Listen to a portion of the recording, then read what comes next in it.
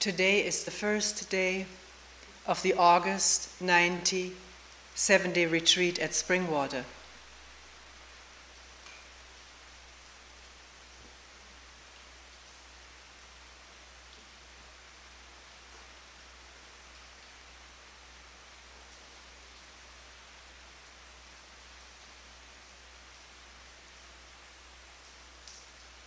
There are a number of people here who have not been to a retreat here before. There are people here who have come for a second retreat, or maybe for a 10th, 50th, maybe 100th.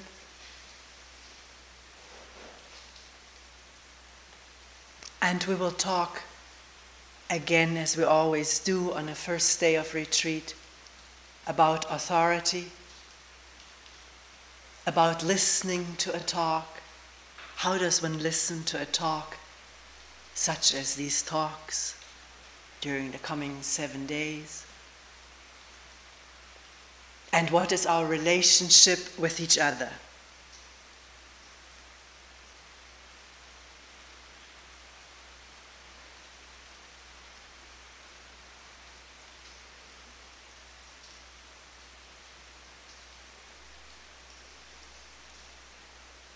One may have heard this before or read about it, read a talk in which this topic came up.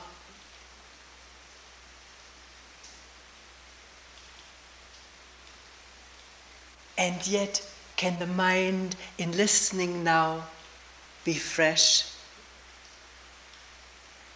Not just in listening, but in talking. Not try to remember what was said before and repeat it, but look at the problem and talk out of looking at the problem.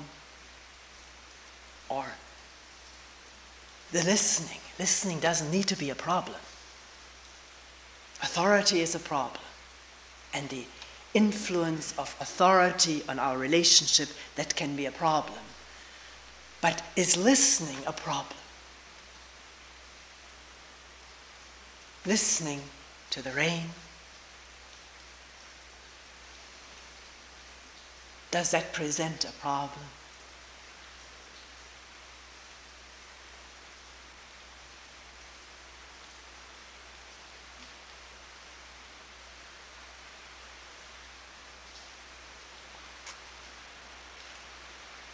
It doesn't, does it, when the mind has all the time and space to listen?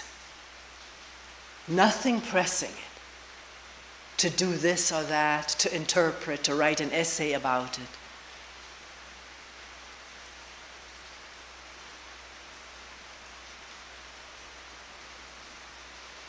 There's no pressure to do anything with it, to know anything about it.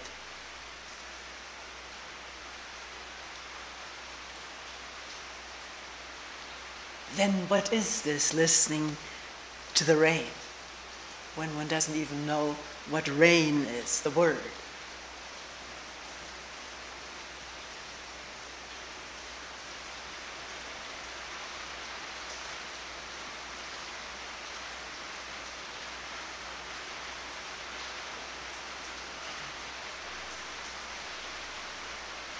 Is it separate from the one who is listening, from the one who is sitting here? Or is there just this outpour?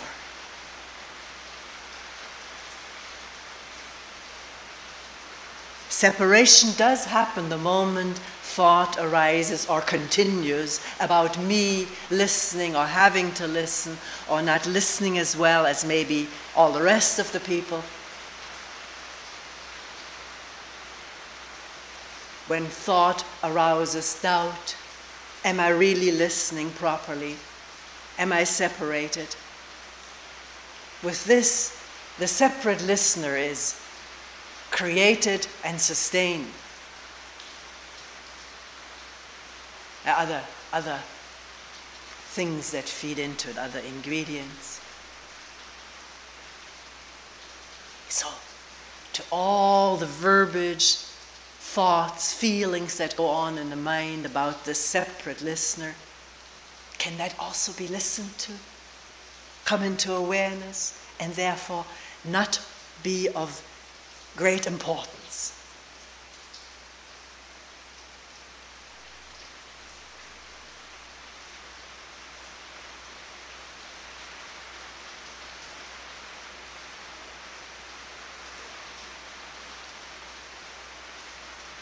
In listening to what is being said here right now and has been said, is that a problem to listen to the words, to the meaning of the words, to move with it with one's total being, and the rain being there too? Is that a problem?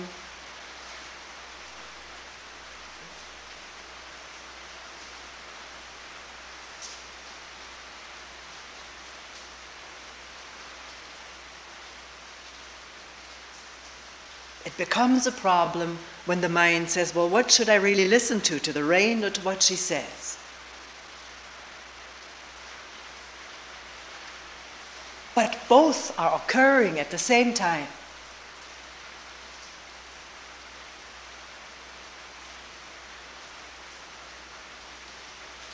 And a mind which is not directed by commands to do this rather than that, which is just open. Open. Can there be listening to the words, looking at what is being said, and the rain being there too? Goodness knows where. One doesn't know where it is. It's everywhere.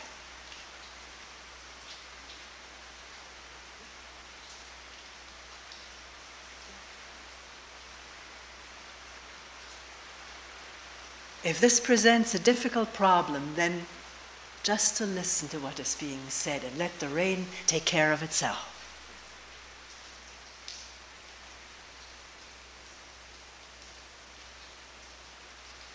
And what we're asking is, can a talk such as this be listened to as though one heard it for the first time?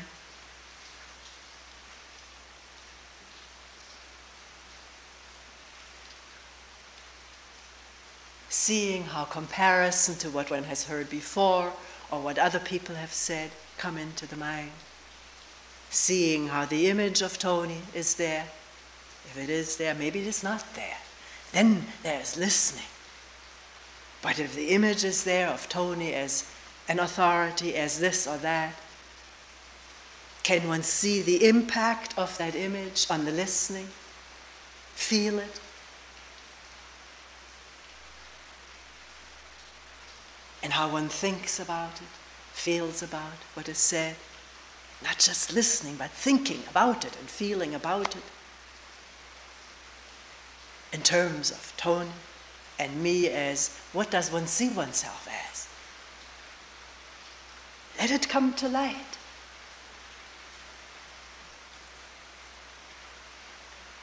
A student, a newcomer, an old hand, someone who knows. Or can one sit there listening as nobody, as nothing?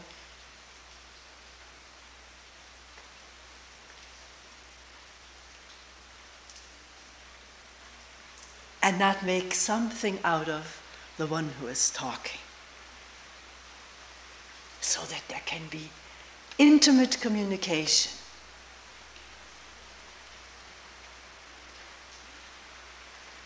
Between you and me, not as a you and a me, but just communicating, listening together, looking together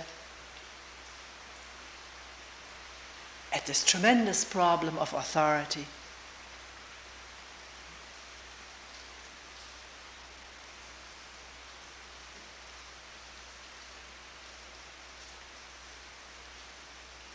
Authority meaning attributing power, truth, whatever to the person to whom one is listening. And the feeling that goes with it. It must be right. I must remember it. I must follow it. I must do as she says or as I think she says.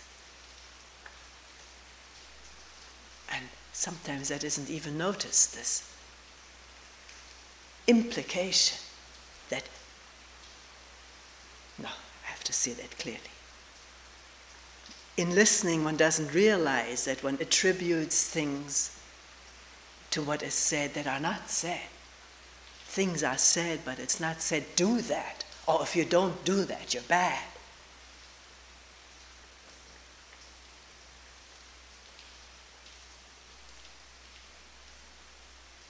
We're just wondering about listening. Whether it's possible to listen together, not to an authority, but to what goes on in us, which is being pointed out. What is pointed out may be false. So can one test it in oneself? To see for oneself what is going on in oneself in listening is so, as it was said, or is not so. It's all right and may be helpful for somebody to point things out. But to see whether this is so, whether this is actually going on, can only happen here, in each individual human being.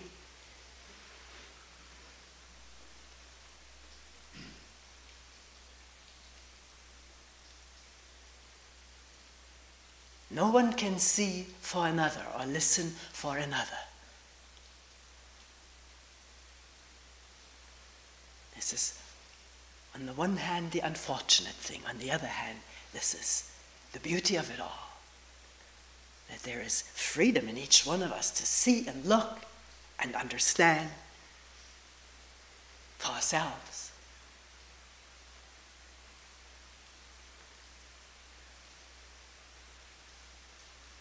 By the word for ourselves, I don't mean for the sake of a self, but here, right here, in this human being.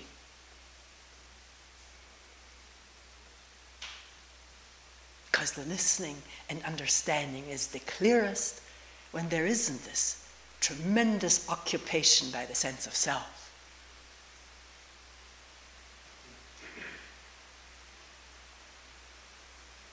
Which is also something to be found out by each one of us. Not to believe or to fight when it's said, but to wonder about it. I can remember all through my questioning life, at the time I was questioning and wondering, and beset by tremendous doubts.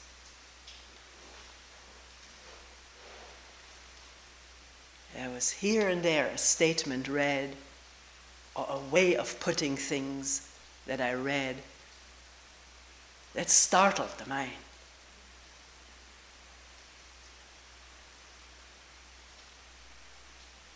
Sometimes even shocked it.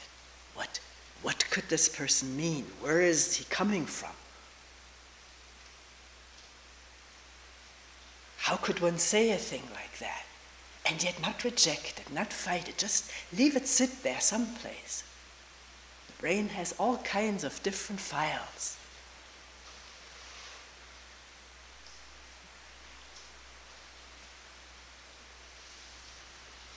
Which are not totally inactive, particularly to the extent that one is really startled if one fights it all away or argues it away, reasons it away. Then there's no active file.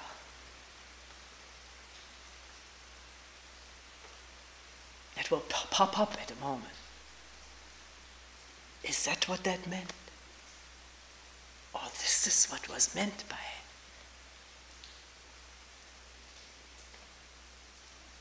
And not just, is that what was meant, but just grinding and nagging. What did this person mean? What is the meaning of this statement?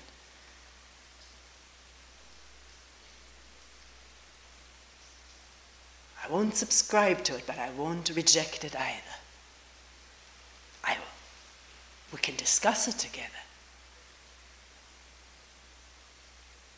Look at it in a meeting. That's what meetings are for. One one way one can use meetings to bring up something that sounds so strange or so impossible.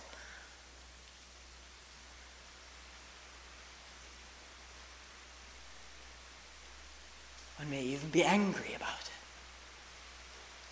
And yet bring it up, we'll look at it. We'll look at the anger too if necessary, at everything. We can look at everything. We have 10 minutes. It's not very much. In meetings outside of retreat, we have 50 minutes. Sometimes it goes to an hour. It's a little bit more leisurely pace. But we don't have that in a retreat. And yet, the whole pace of the 7 days is very leisurely. And that's why it's possible within the leisurely pace of a week to just have an intensive 10 minutes. We tried it out in the last retreat, and it worked.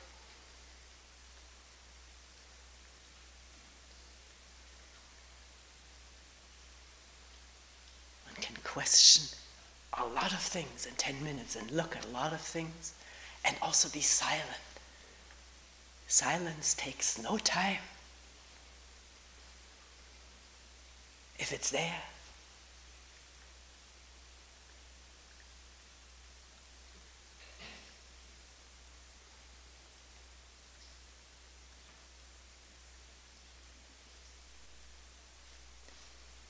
So can one listen to a talk, which is not a lecture? Sometimes people refer at it as your daily lecture.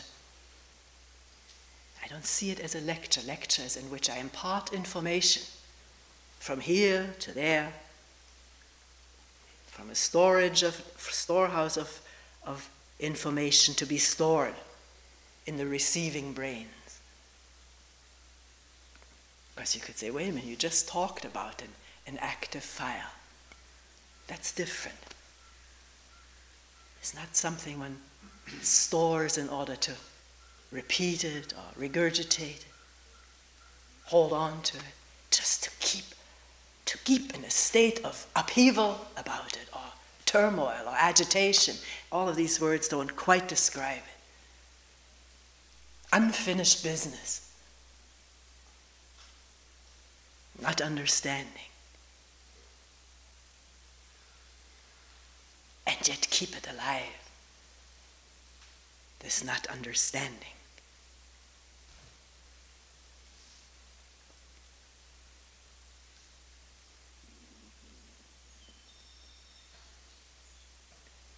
By which I'm not saying everything that is being said is obscure.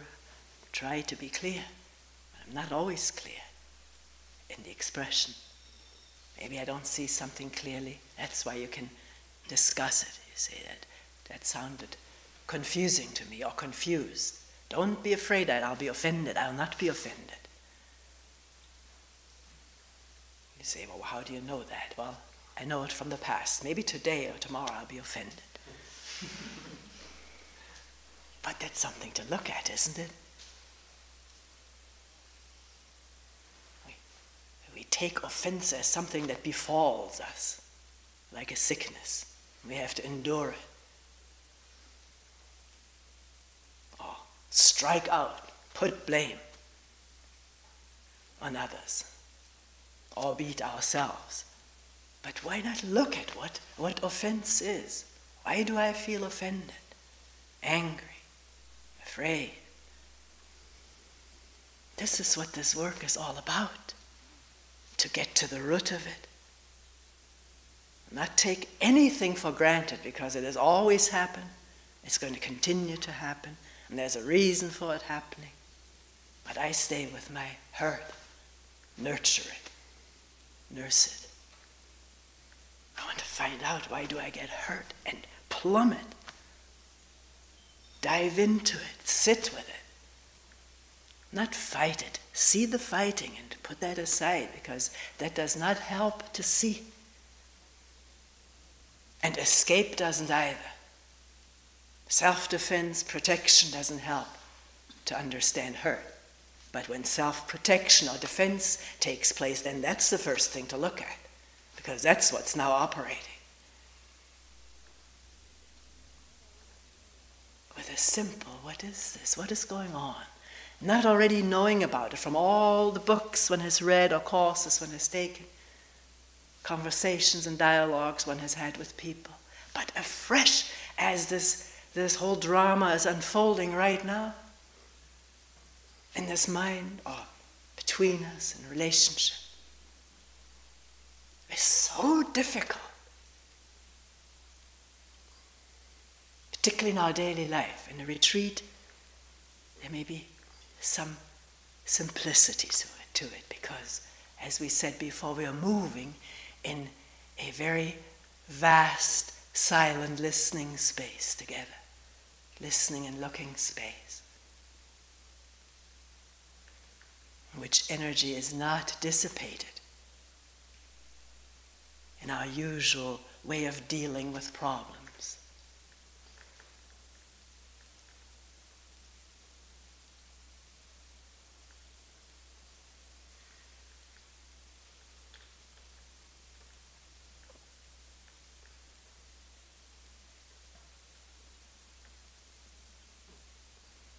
Just because I say that I'm not an authority, don't want to be your authority, not to assume that this isn't happening anyways, that one makes her into an authority. It happens.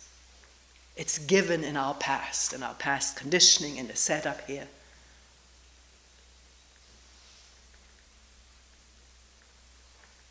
Which we haven't been able to change, we haven't come up with any different setup, which is as good as this one. One person sitting and people sitting around listening. One person talking.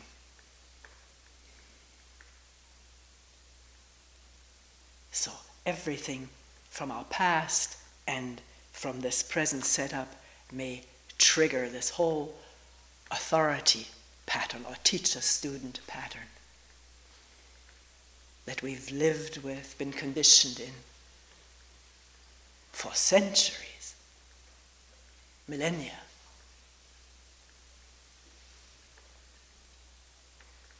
And yet, what we're investigating here is that very pattern of establishing authority and wondering whether the mind can free itself from that pattern and look for itself, question and find out, albeit together with someone if the 10 minutes are there, or the 45 minutes of a talk 7 times a week, without making something out of that person who does the talking and the questioning together.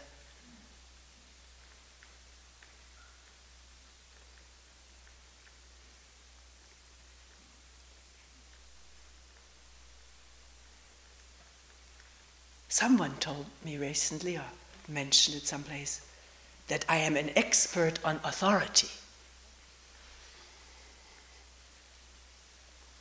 This is double now, isn't it?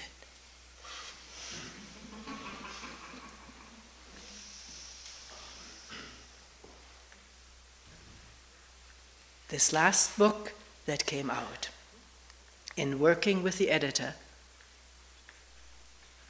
that was the thing that he felt and the publishing house felt should be right in the beginning of the book. And the book was all rearranged to put everything that deals with authority in the beginning, because this is what was felt is what interests people right now. This is what people are struggling with: spiritual authority, authority in spiritual teachers, and the following of it, of spiritual teachers without looking and thinking for oneself. So this is why this was all rearranged. I did not demand that. That's what the publisher wanted to do. The whole book was his baby.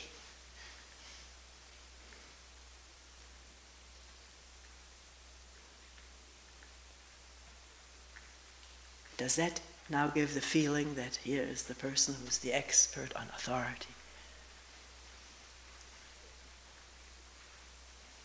Just as important to look at hurt, at trust, all these other chapters that are in there. Not just read about it in the book, but observe it in oneself as it happens, and we get hurt every day. and hurt each other every day. And are afraid of each other and threaten each other, subtly or grossly.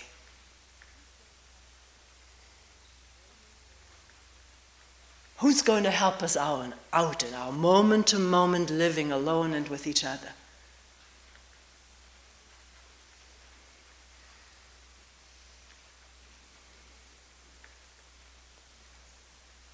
And that's what we're interested in here, to see whether we can bring about, or whether there can come about in each one of us, a free spirit of inquiry, of looking for oneself, not knowing it, starting with not knowing, keeping knowledge in abeyance to find out freshly, not through the layers and layers of accumulated know-how and expertise, but in a sort of innocent new way. Is that possible?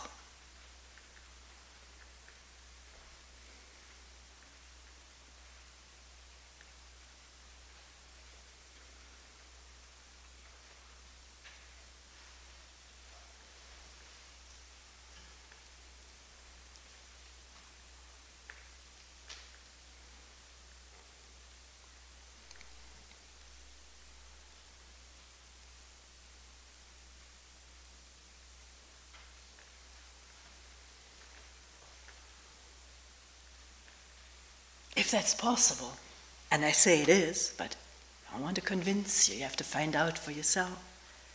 If that's indeed taking place, then our relationship of working together doesn't have the aspect of authority and the fear of and respect for authority.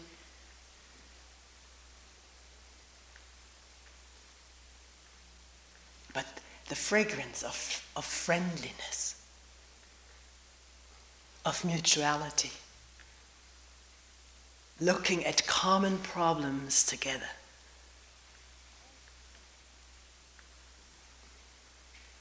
Which we all share in, not just in this hall, in this country, in this century, or in this year or day, but these problems that we seem so unable to see through and put aside have beset human beings, maybe since the beginning of time. Who knows? Certainly since recorded history.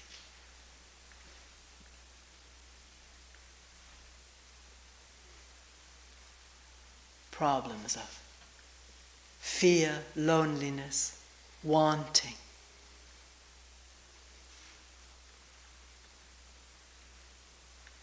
defense alliances, and aggression. Finding security in groups, small and large, and then submitting to the group the autonomy of thinking and seeing clearly for oneself. Going along, even if there's an inkling things aren't quite all right, going along with it because this is where my protection lies. My safety, my pleasure.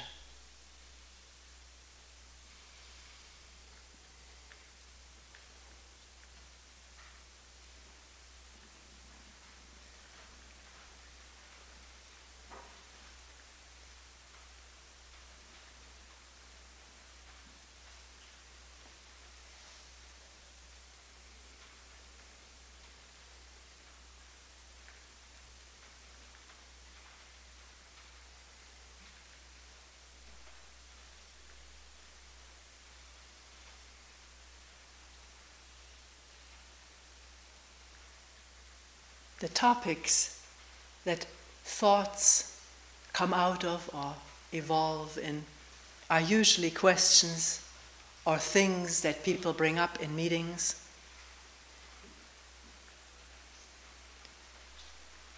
They are reworded in such a way as not to expose someone.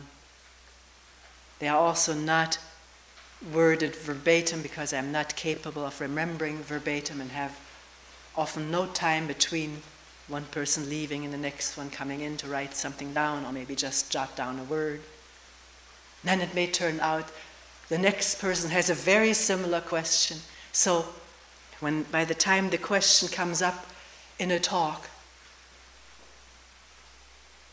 it's sort of a combination of many questions, or a rewording of one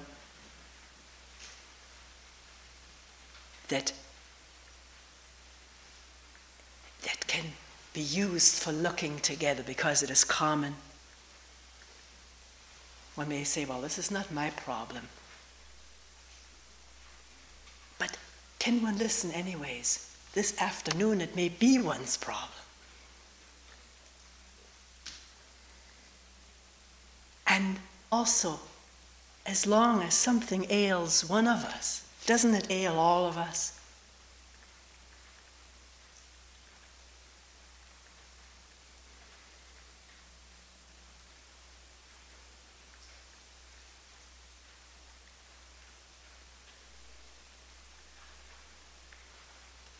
Because we're not separate from each other. We have built up a thousands and thousands of year-old belief system that we are separate, that we are independent agents who know what we're doing at least a little bit,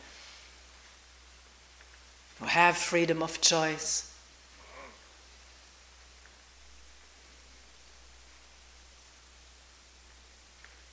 And with that we separate ourselves from each other.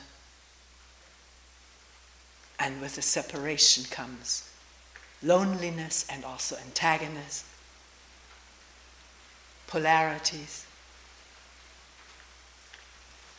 You versus me, us versus them.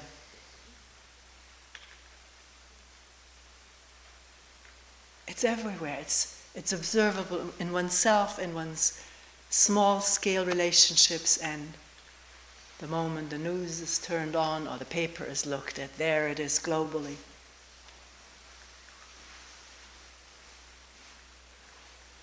Everywhere. Defense, separation, aggression. Fear, tremendous suffering.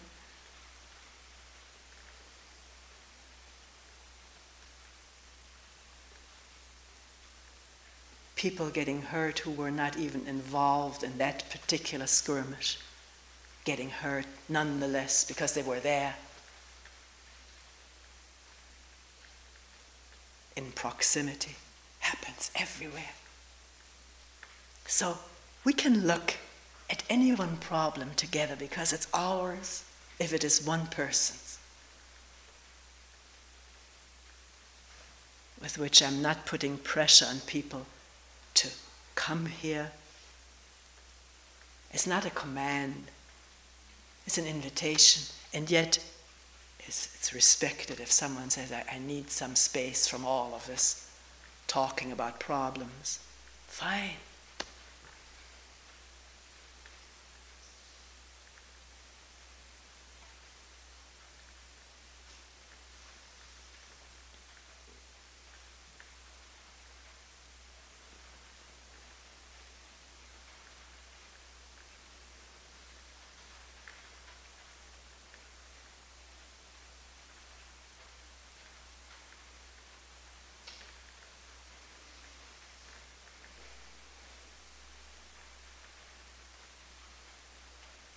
If you do have a question which you wish to be left untouched in a talk, then please let me know, and I will respect that.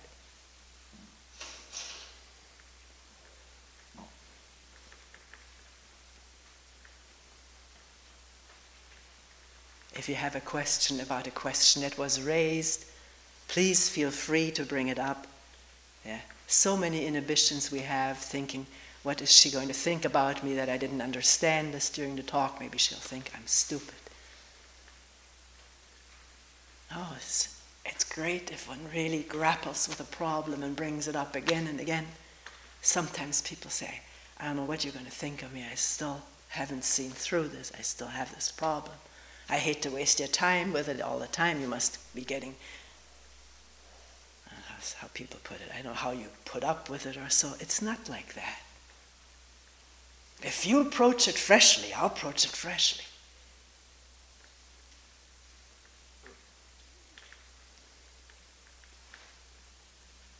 It isn't the old problem, because it's now. It's a new day, washed by lots of rain.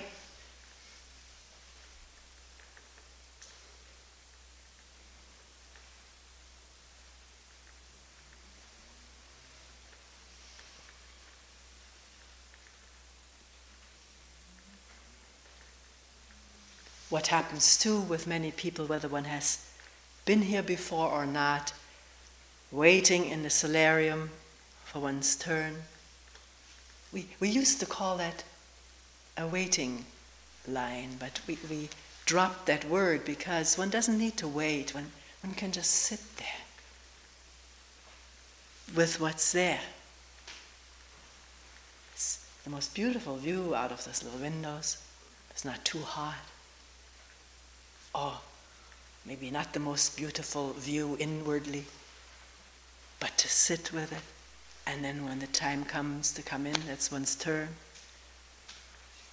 So can one look at what this whole thing of waiting, what that involves? This was just parenthetically said. What I began to say was, sitting in the solarium, because one's group is up for meetings, heart may start to pound the closer one gets to the place where it's one's next turn. It confounds a lot of people. Why does this happen? Particularly if one has been here before and has found out there's nothing to be afraid of. There's no fearful thing going on. In the room, one isn't put to the test or whatever.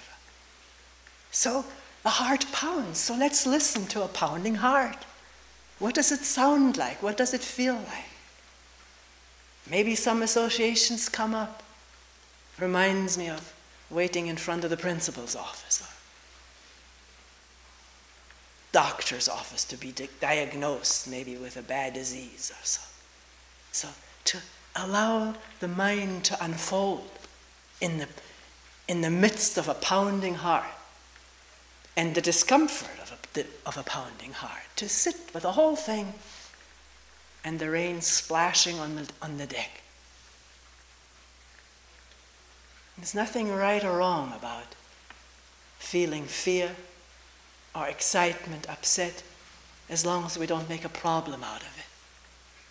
Complicating it by thinking, I shouldn't feel this way right now, I wish I felt differently. This is when the problem starts. The fact that fear has been triggered so quickly, that's a fact. Here it is. What is it?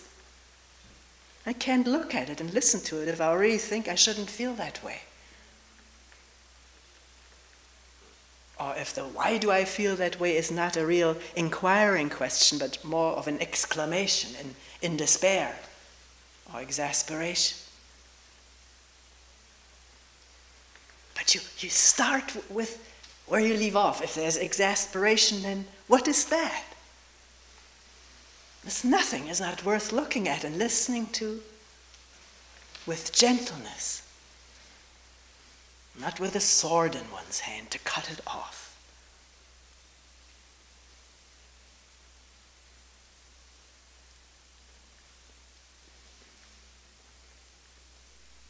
Feelings and emotions can't be eliminated by being cut off. I think we all know that intellectually, maybe experientially. What's the very root of it?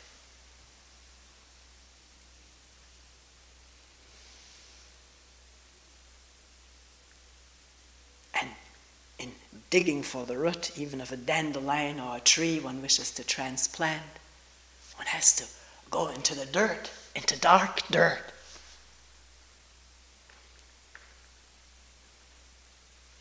It's not set as a value judgment. It's a fact. To dig up a dandelion or a tree, the clean white fingernails go, unless one wears gloves, but then you don't feel the root. and you feel the sweaty inside of a glove.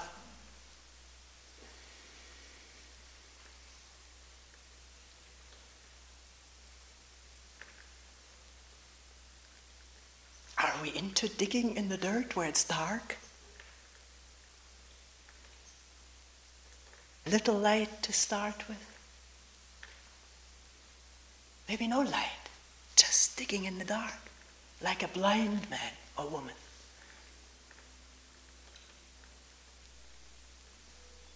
I may be already saying too much, because someone may say, as I sit there, I don't feel like digging. Everything is very peaceful, quiet.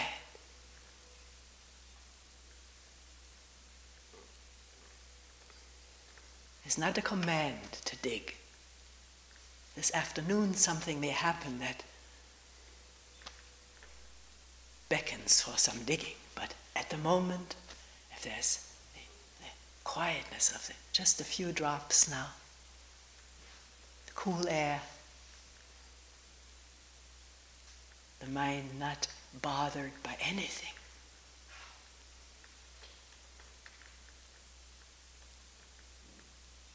Is there someone who is enjoying it? Who is beginning to make a little report about it in the mind? Because then there's division. Me having that, and the problem starts. Wanting to keep it, fearing to lose it. Becoming somebody special in this gallery of images that we cultivate and are attached to about ourselves.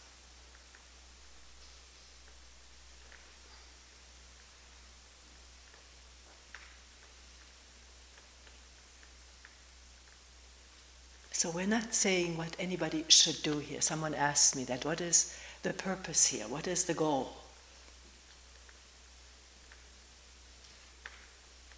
To look at what's there this instant, if that's possible. If we're carried away by our fears or desires, then there's just that, dreaming, fantasizing, and emoting.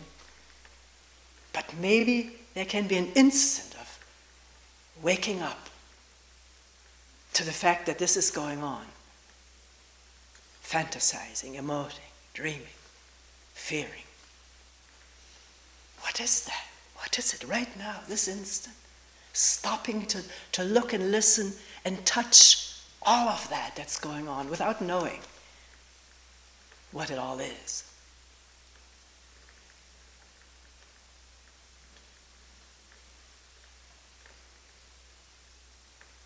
Is there a purpose in that, a goal? See, we're questioning the whole purpose and goal trip too. What that does to a human being, how it divides us up in time between being here, now in our imperfect state, and eventually the goal of reaching a perfect state, which is our human calamity of division in time and space between what's going on now, which is not attended to, and what is projected and is desired to attain in the future.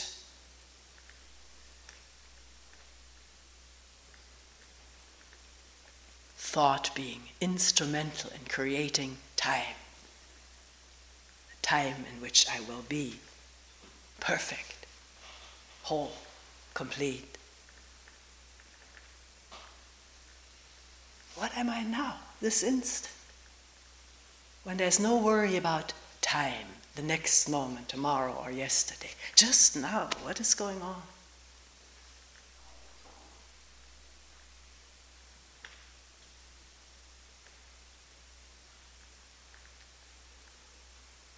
At the moment of wondering, do I know, or is there just, what is it? Doesn't need the words even.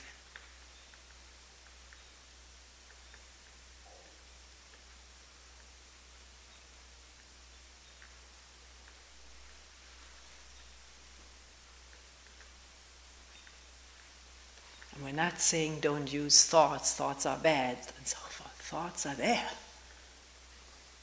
in unceasing abundance.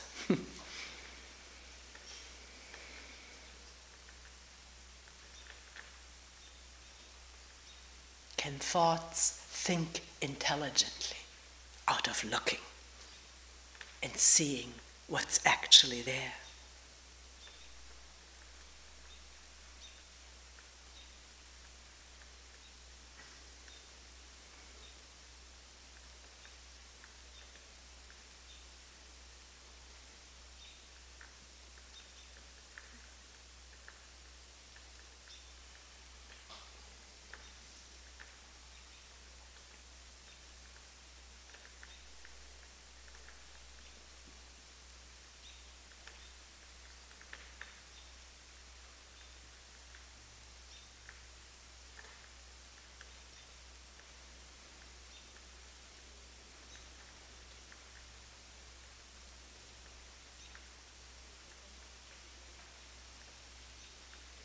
We will end here for today.